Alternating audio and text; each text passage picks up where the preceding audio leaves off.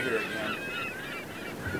Now, we just talked about Jake, Sneaky Jake, how he had to run away from Laban because Laban's upset because now Sneaky Jake was getting all the best sheep. So he takes off. Now Sneaky Jake has a big family. He's got Rachel, he's got kids, he got a lot of people with him. So they all take off, sneak out one night. Well, 3 days later, Laban figures out that he's gone. He figures out that Sneaky Jake's gone with his daughter Rachel. They're gone. So Laban takes off, and he also figures out that there's some missing stuff in his house, some little golden statue stuff. So Laban's sure that Sneaky Jake stole that.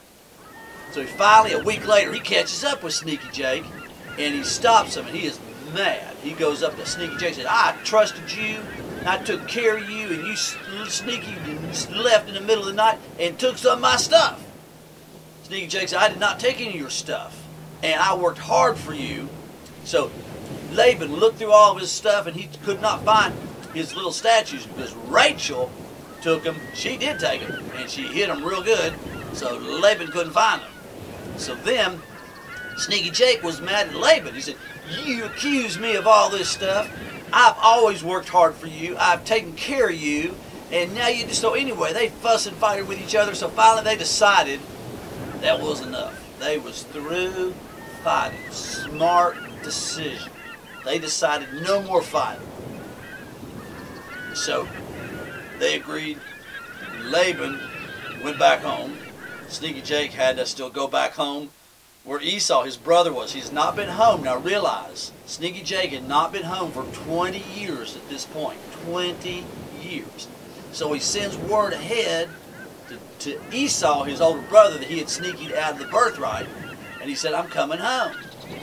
And so he then finds out that Esau is going to come meet him with 400 men. Think about that. 400 men. So Jacob's scared. Sneaky Jake knows it's over now. His brother is going to kill him.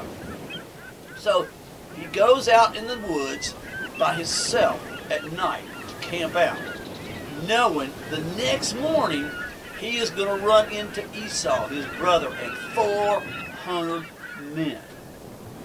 So Jacob, Sneaky Jacob, it's all caught up with him.